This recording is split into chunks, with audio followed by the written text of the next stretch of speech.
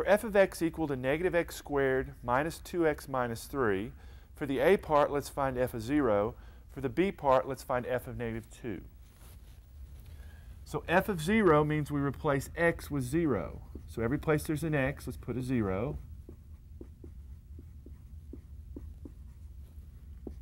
Well, that's 0 minus 0, we're just simply left with negative 3. So f of 0 is equal to negative 3. Let's now find f of negative 2. Well, this time in place of x, we're going to put negative 2. So it'll be minus a minus 2 squared, minus 2 minus 2 minus 3. So negative 2 squared is positive 4, but we have a negative out front, so it'll make it negative 4.